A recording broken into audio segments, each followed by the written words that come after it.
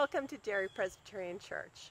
Our congregation dates to 1724, when a group of Scotch-Irish immigrants who had settled here in the Lebanon Valley gathered to worship near a freshwater spring. Access to fresh water was important because settlers often had to travel long distances to worship, and they needed fresh water for themselves and their horses. Derry was officially organized in 1729, when the presbytery sent Reverend James Anderson to preach to the congregation every fifth Sunday.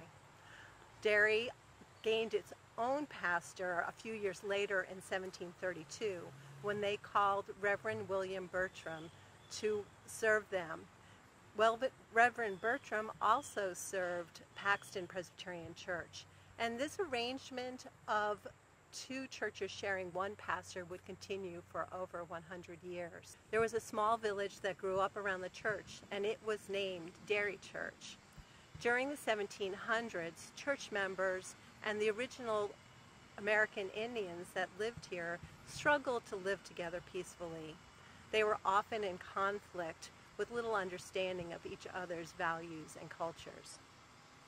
During the church's early years, several small log structures were built to serve as a place of worship. Finally, in 1769, a larger wooden structure, nicknamed Old Derry, was built, and it served as the church's sanctuary for over 100 years. Derry Church really struggled following the Civil War.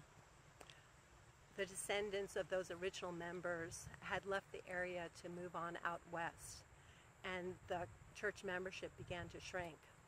Old Derry, the sanctuary, was really showing signs of age, and there were serious concerns that the church might have to close. However, in 1883, descendants of those original members came together to help fund the construction of a new stone church building. The chapel was completed in 1884. Surrounding Presbyterian churches also helped to support the chapel by contributing funds for the stained glass windows that can be found inside the chapel. When Milton Hershey returned to this area in 1903 to build his chocolate factory and establish a model industrial town, Derry Church began a long period of success as the town and the business grew and expanded. Derry Church expanded the chapel in 1935 and built a second edition in 1951. Our sanctuary was built in 1965, and it also was expanded and improved in 1995.